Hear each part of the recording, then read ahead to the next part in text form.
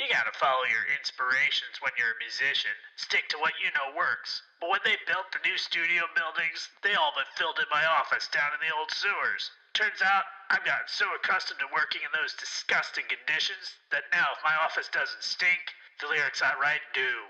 So when Jen started digging their massive utility shaft between their place and ours, I knew it'd be just the right spot for me to move in.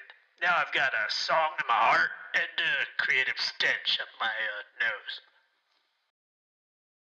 Okay, the smell is kind of starting to get me now.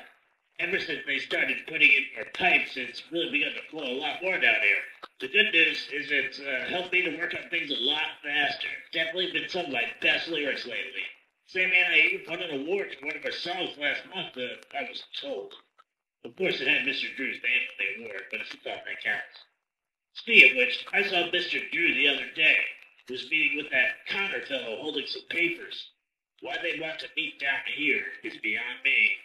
Something stinks.